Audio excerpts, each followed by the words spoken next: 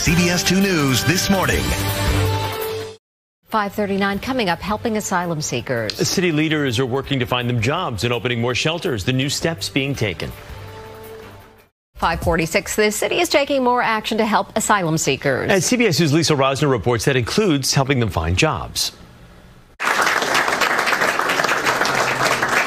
There were many rounds of applause for more than 24 asylum seekers at the nonprofit La Colmena on Staten Island Sunday. They can receive work permits 180 days after filing asylum applications, but while waiting, this group took a 40-hour course required by the Occupational Safety and Health Administration, or OSHA, for anyone working in construction. Giovanni arrived with his wife and 2-year-old from Venezuela last month. Mucho sacrificio.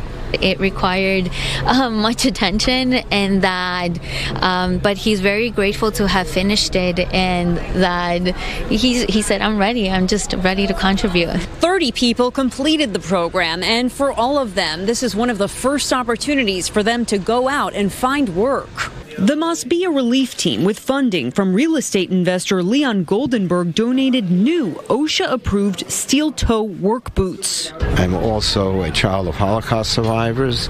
My parents came to America in 1949, and they struggle the same way that these people are struggling. People don't know how difficult it is for them to get the equipment that they need as well, and we're just so grateful.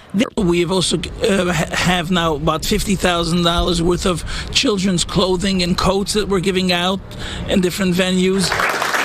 He says it's all about treating people with dignity, no matter where they come from. On Staten Island, Lisa Rosner, CBS 2 News.